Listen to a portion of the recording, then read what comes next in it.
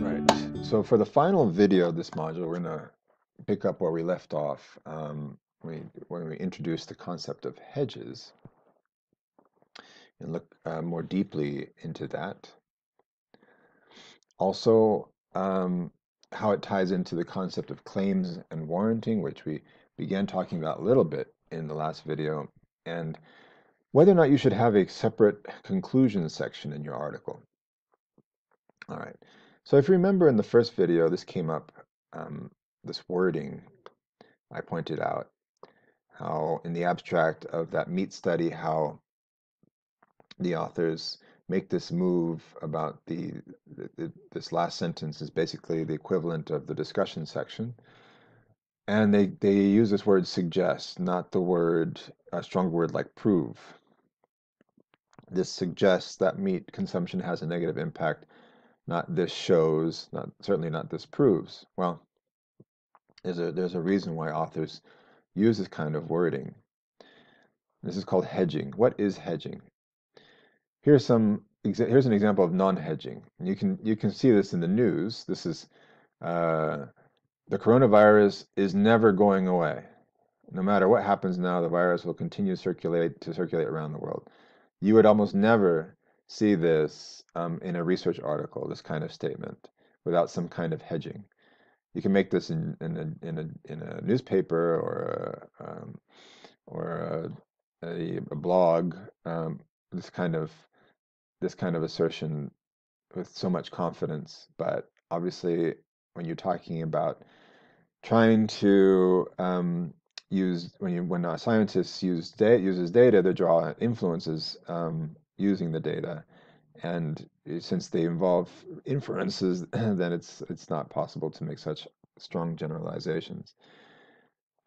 But in fact, even in the news, you don't often see this kind of confidence. So here you have some other examples of hedging. So here, the coronavirus deaths at 20-year high, but peak may be over, not peak is over. Dip in new COVID-19 cases likely due to significant delay, not is due. Health experts warn COVID-19 could have lasting effects on the body, not will have. Coronavirus tests suggest 1.4 million in Italy have antibodies, not tests show, tests suggest. So those are some examples of hedging. And here you have one that's really hedged. Can you get COVID-19 through your eyes? Possibly. Should we all be wearing goggles? Probably not. And you can understand why an author would hedge with something like this, because if you think of the context here, first of all, there was very little knowledge at this stage that this article came out about COVID-19, relatively speaking, and how it can be treated and how even it can be caught. I mean, it was still relatively new. There was still a question of whether or not COVID-19 could be caught through one's eyes. And so there was limited evidence, so therefore the possibly, not yes. Should we all be wearing goggles? Probably not. It would be totally irresponsible to say no, because if one said no, that would mean, imagine the implications, the irresponsibility. Then those who read this article will say, okay, well, then I'm not going to wear goggles. But there is the possibility, at least the evidence would show, according to the evidence reported in this article, that wearing goggles could actually be beneficial to preventing COVID-19. And so it has to be hedged. So those are examples of hedging. Hedging, again, is something that is ubiquitous, something that is really important, especially in the discussion section. So just a kind of succinct definition. In academic writing, a hedge is a word or phrase used by the author or authors to show they are being careful about their claims. They're being thoughtful and reflective. They're not just kind of making crazy, overconfident claims. So getting back to this article that we saw in an earlier video in this module, it's one that generated so much debate and conversation in the literature, the hydroxychloroquine debate. The authors say this, the cause for a failure of hydrochloroquine treatment should be investigated by testing the isolated SARS-CoV-2 strains of the non-respondents and analyzing their genome, and by analyzing the host factors that may be associated with the metabolism of hydrochloroquine. The existence of hydrochloroquine failure in two patients, mother and son, is more suggestive of the last mechanism of resistance. So we talked about this statement as the authors kind of um, placing blame not on the failure, possible failure of the treatment or of even the research design, but of the patients themselves and their genetic makeup. But even in this statement, you see hedging. So by analyzing host factors that may be associated, so there's that may there, the existence of hydrochloroquine failure in two patients, mother and son, is more suggestive of the last mechanism. So they're clear, they're careful to say that that's not what it is, but it's suggestive of that. So you'll find that the word suggestion and suggestive or suggests is actually quite common in the discussion section. And here you see it again. Um, and it exists to, again, show that the authors are not overstating the importance of the findings. And if you say something that's stronger than that, then it actually weakens it can weaken your case. If you look at what other authors do, so here's a mini study I conducted to show you what I mean. Here you have 191 research articles over a span of 10 years, I think it is. And one thing that characterizes these papers is they're all written by native speakers of English.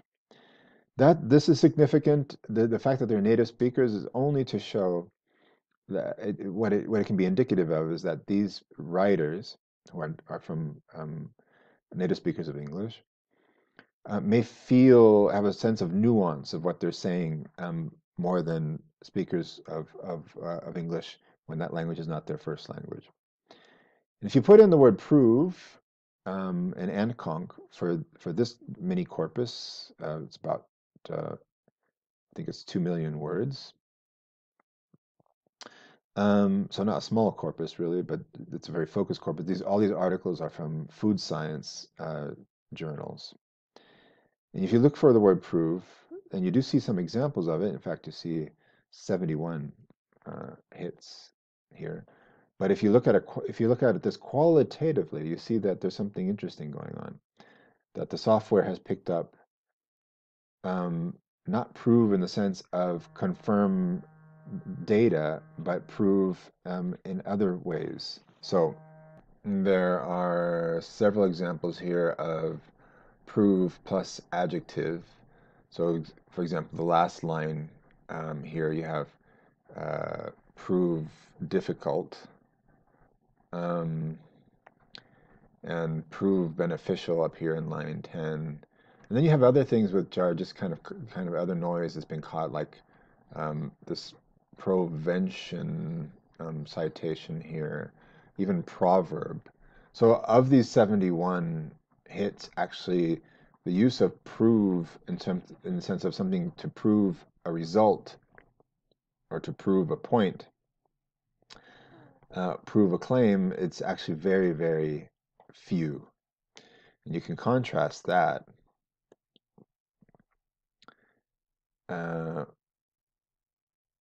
with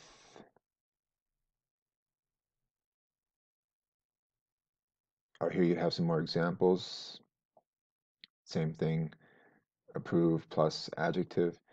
Contrast that with the non-native corpus. So you have the same number of words, or a very comparable number of words in this corpus, but all the articles in this case come from non-native speakers. And here you see that first of all, there are more examples. It's a significantly higher number, but beyond that, the actual use is different. So here you look, if you see the number 54 here, these results proved the importance. Um, our results proved that, and these kinds of constructions, writing this in a research article, can only sort of can serve only to irritate the reviewer a bit. That naysayer then can just kind of naturally get a bit defensive and say, well, wait a minute.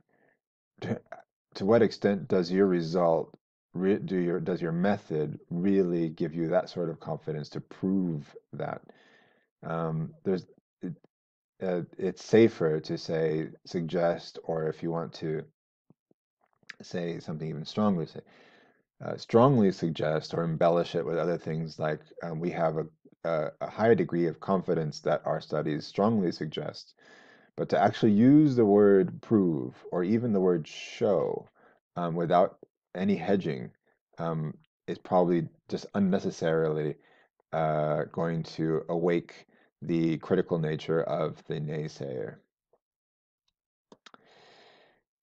So hedging is a very, very important part of the results section.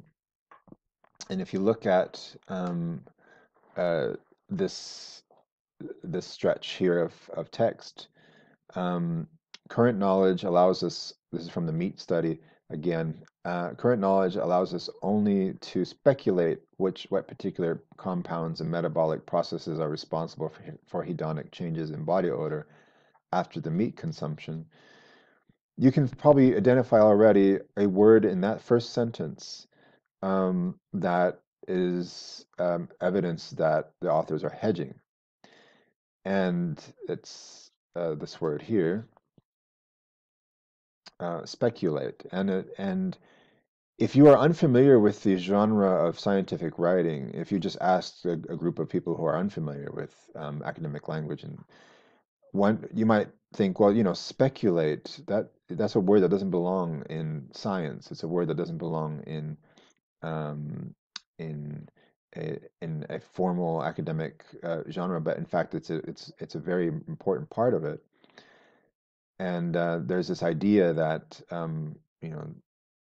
this kind of modality and hedging is something that seems so imprecise that it doesn't have a place in science. But in fact, it's if you are part of a conversation, which all research articles are, then clearly there's not one person that is 100% um, can be 100% confident about results and generalizable to 100% or universal application. So obviously there is imprecision, and because there's no such thing as a method that covers all possible variables, there has to be some degree of hedging. So a word like this doesn't stick out as being funny. It's actually very important. If you remember way, way back, a billion years ago, in an earlier module, we talked about the title, the abstract, and the introduction. We talked about the when you're trying to find a title, and it should first of all give you a good indication of what the content is. And one way of helping you find a title is to think about what your claim is. What is the claim that you're making? And this title actually makes a very clear claim um, that that there is a burden, and they also signal that there's evidence. Okay, and this kind of claiming and evidence is something I mentioned back then is an important part of argumentation, argument building. I mentioned that there's this restaurant in South America that claims that they are the best burger in the world, which is a huge claim, but that claim is weakened by there's no evidence for that. And how when you're building an argument, the more you can be transparent, in that context, I talk about showing how much there was a need for the research, um, then the more people want to listen to it. And so that transparency in argument building is very important. And again, to recall how the results uh, tie to the introduction and to the title is sort of a driver of can be a driver um, of the entire paper. The results, of course, tie to the discussion very importantly, and they also tie to discussion in the sense of uh, you need to hedge your confidence. And so your results can be seen as a kind of evidence. This is your evidence.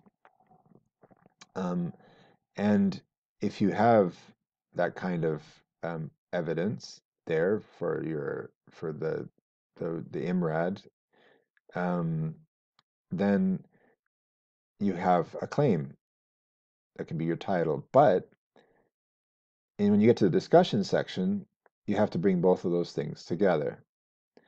You have to be able to make a claim about the results and provide evidence for that. And that's why you have so much hedging. So look at that same stretch of text from the meat study again. Current knowledge allows us to speculate, only to speculate what particular compounds and metabolic processes are responsible for hedonic changes in body odor after the meat consumption. We propose that it could be due to changes in amount and/or relative abundance of aliphatic acids. So here you have this kind of imprecise language again. It's what's called epistemic modality. That it could be due to. They need to say that because the method did not allow for them to make 100% to be 100% confident that that is um, uh, the that the hedonic changes in body odor were 100% due um, to the meat consumption. So it could be changes to it could be due to changes in the amount or relative abundance in aliphatic acids. They don't have all the evidence that they need. So this is their claim. This is their kind of saying this is what we think the how we can interpret the data. This is that claim is our claim of how we can interpret the data. If you're going to have that kind of claim, then you need to warrant. And so that's what the rest of this is. They are providing the evidence for that claim here. So the axillary region contains abundant numbers of apocrine glands producing milky secretions. Fresh apocrine secretion is odorless, but is rapidly converted by axillary microflora to odorous breakdown products, and so on and so on. And so when they make that claim, could be due to, they don't leave it at only that. They also have all of this warranting here.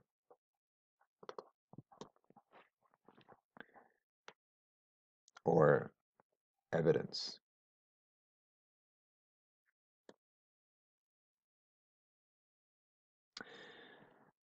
So, how do you make a conclusion? Well, first of all, just as a reminder of like what we do in real life, uh, when you on the phone, for example, when you conclude, there's always a signal of some kind, right? So you don't just say to somebody over the phone, um, whatever it is. And so, see you Friday, and then bye, uh, without uh, some kind of signal. And this often occurs when you have somebody who imagine a conversation on the phone with somebody who's talking for a long time, and you have to get off. Think about what signals you use. Uh, So you might use a word like anyway, or listen, I have to let you go, or whatever that signal may be. But there is some kind of signal. And the same thing occurs in an article. There has to be some kind of signal there that you're winding down. So here I just want to quickly look at when you conclude, should you have a separate section? Should it be integrated into the discussion? And how do you signal that you're closing, that you're concluding? And what should you include in the conclusion if you have a separate section or not? Well, first of all, as I've said before, you want to make sure that you first check the journal. Look at what the journal that you're going to submit to does. Some journals, for example, the New England Journal of Medicine, they don't have a conclusion section. None of their articles have a conclusion section. It's only a discussion section that then winds down to a kind of conclusion. There are other journals that there is a separate conclusion section. Always check what the journal expectations are. Um, if a journal doesn't seem to have any particular preference one way or the other, then look at your mentor texts. Look at the texts that have influenced your research, your writing, and look what those authors do. Because ultimately, in every discipline, there'll be different preferences, different styles. So check your journal and also check your mentor texts. So to give you an example from the American Journal of Medicine, here in the study, association between patient-reported medication adherence and anticoagulation control. It's a clinical research study. Here you see that there is a separate conclusion section, which is often the case in this particular journal. And it's because there's a conclusion title, then there's no reason to signal that it's a conclusion because it's there in the subheading or in the heading. And in the conclusion, you see that they make these moves. So medication non-adherence is an important public health issue, especially for patients taking OACs. Um, Clinicians are currently ill-equipped to address these challenges with few simple tools to accurately identify patients with poor adherence. The VAS is a promising tool to help clinicians assess patient adherence that is quick, inexpensive, and easily implemented. So all this here is basically the first part of that conclusion is to say what it does and why it's useful. And then they talk about future studies. Future studies are needed to validate our findings and determine whether self-reported medication adherence can predict outcomes for patients taking anticoagulation and improve their safety. So here you have the same kind of moves that you see in the introduction section, you see in the conclusion section. Whatever you want to highlight, and it's keeping in mind it's the last thing that the author is going to read, or rather the reader is going to read, you can put it there. And the moves, this, as I mentioned in the video when we talked about the discussion section, there's a kind of logical sequence to this, and this follows that, where the last thing, the last move here is this nod to the future. Another example, an article I looked at myself from the Clinical Kidney Journal. Sevelamer reduces endothelial inflammatory response to advanced glycation end products. And in this article, they have similarly a conclusion section. And even though they have a conclusion section, they kind of tautologically have this statement here. So even if you have a conclusion section title, you can still have this. In conclusion, this study demonstrates in vitro that the anti-inflammatory effects of sevelamer on endothelial cells and monocytes may be due not only to its classic effect on phosphate, but also to its binding capacity to AGEs and possibly other uremic toxins. Sevelamer might be considered a therapeutic option to reduce the high AGE levels observed in pathological conditions such as CKD and perhaps diabetes, regardless of the presence of hyperphosphatemia. In the future, clinical studies should be designed to validate the potential capacity of sevelamer to decrease systemic AGEs and uremic serum concentrations. Thus, it is hypothesized that this clinical treatment could provide a beneficial benefit on vascular function, yielding and relevant clinical outcomes. So here you see moves again that you have in the first instance, the first part of the conclusion, kind of recap what the study did, what study shows. Then you have its application, that it could be considered a therapeutic option. And then you have this kind of nod to the future.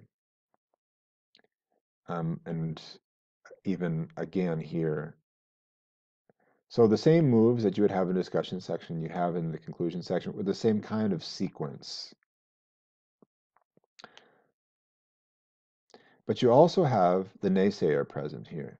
You may have noticed this as I was reading, that you have these may and might and could and so on, where the authors are kind of speculating or suggesting, they're making suggestions, they're speculating a little bit, they're interpreting, and therefore these hedges there reflect that. And so even though you're in a different section, in this case the conclusion section, the hedging still remains. Another example from this one from the journal Food Quality and Preference, the dynamics of food breakdown during eating in relation to perceptions of texture and preference, a study on biscuits. I love studying about food because I love food, I guess. And then here you have the conclusion section. And in this journal again is the Food Quality and Preference journal, they always have a conclusion section, but they also always have a bullet pointed conclusion section. Thus, this here reinforces my point about how you should look at what the journal does that you intend to submit to. And here you see, even though it is a bullet pointed conclusion, you have moves. So the first bullet point, the oral breakdown path for biscuits differed between consumers and was related to subjects' chewing efficiencies with almonds and chewing gum. 2, the breakdown path may be determined by the mechanical actions employed. And here you have that word again. Subjects arrived at similar sensory judgments of specific texture attributes, but different relationships between attributes and may use different markers to assess particular texture attributes. Preference may be a function of the relative ease of oral breakdown of a sample, and differences in preferences among consumers may be due to them finding different samples easier to manage orally. So here you have a recap and you have an explanation or extrapolation of results. And since they are explaining and extrapolating, i.e., interpreting, you have all of those instantiations of modality, this hedging. Can the discussion and conclusion sections be integrated? Yes, of course. And they often are. And here you have that study I showed in an earlier video talking about the importance of limitations. And in that article, that is what happens. They integrate the conclusion into the discussion, and they signal it with this. In conclusion, our data show that reporting of limitations to original biomedical research is probably incomplete, either directly through clinical decision-making by evidence-based clinicians or indirectly through its effects on systematic reviews and clinical guidelines. Optimal patient care may be jeopardized. Finally, scientific progress may be slowed down. Reporting limitations more completely would aid the design and implementation of future studies. An appropriate amount of hedging, given these limitations, could further guide future scientific inquiries. So it's the irony, they're talking about hedging and they use hedging talking about the hedging. But here the relevant point is that you can see that they signal quite well that they're winding down. It's not the phone just hanging up suddenly. There is a signal to the reader that they are winding down. It's a nice little wind down there. And in that winding down, they make moves. In this case, they're talking about the paths to the future. They mention the future for further research and future um, implications quite a bit. Here's a different journal, again from the Medical Sciences, Journal of Dermatological Science, and on psoriasis. And I chose this because here you can see a much shorter conclusion, but nonetheless it is signaled. So with just simply the word in conclusion, an increase in da, da, da, coupled with decrease in blah, blah, blah, was observed in da, da, da, compared to, then this suggests that the IL-17A pathway may play an important part in PPPP pathogenesis. And so it's much shorter, but again, it's signaled, and the moves that are described in the introduction, they are there, recapping what happened, what they found, and then what the implication is, using the word suggests. Here is something a little bit different. It's a short communication. It's still within the genre of research article. And I talked about this before in the context of choosing a title. This one in the field of biological conservation. And these were the subjects, apparently. And look how they signal.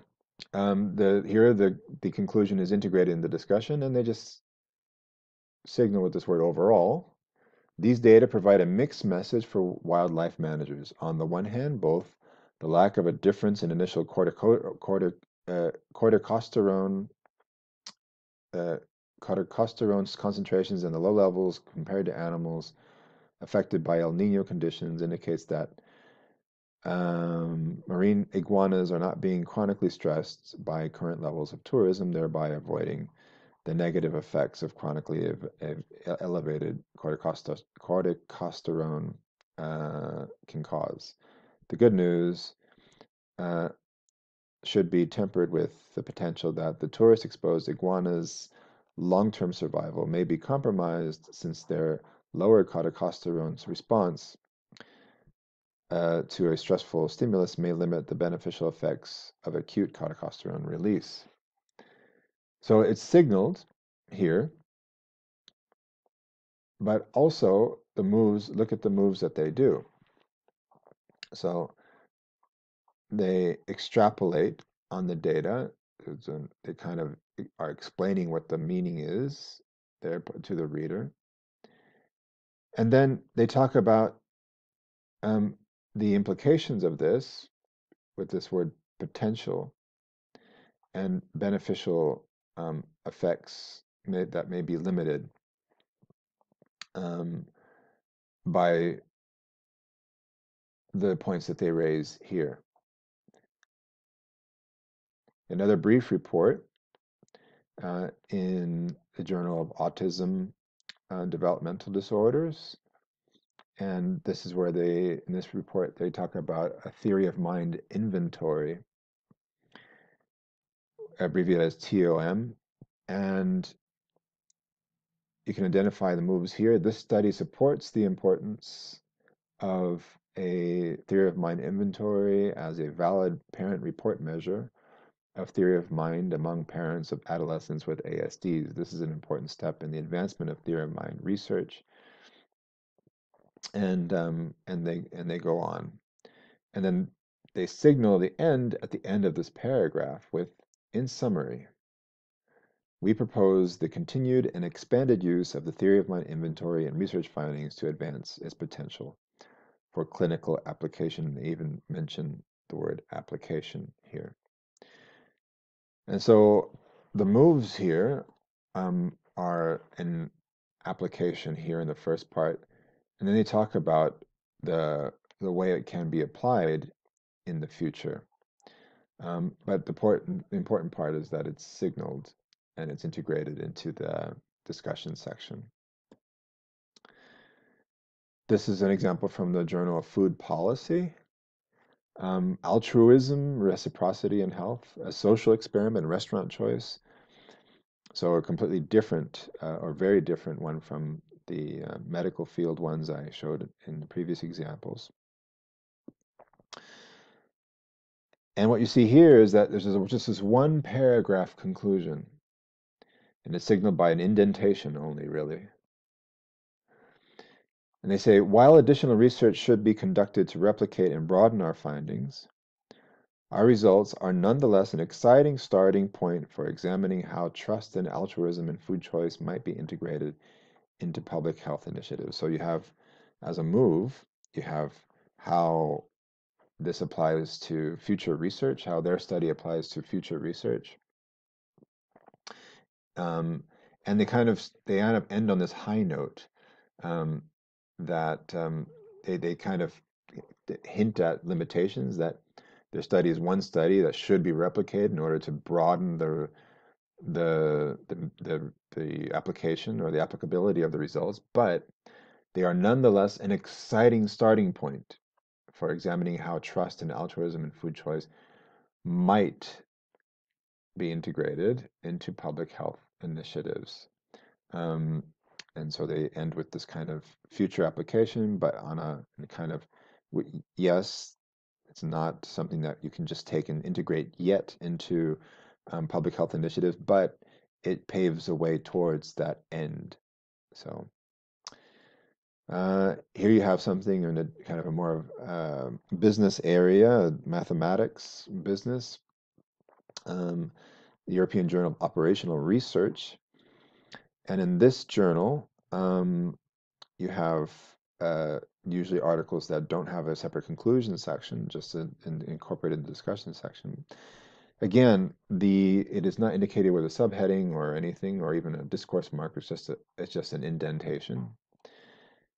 And what they say is the presented model is only a first step to understand the impact of force allocation in a three-opponent combat.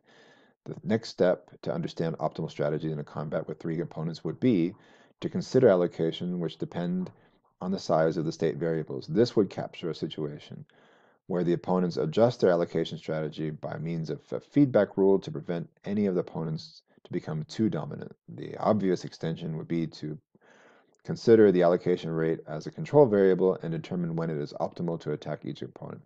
The possibility of a temporary cooperation would lead to many challenges in a differential game setup. What's interesting here is that, as you can see, there are several moves about future and application in the research here. There are moves apparent, but there is no signal here in terms of in summary or in conclusion or anything like that.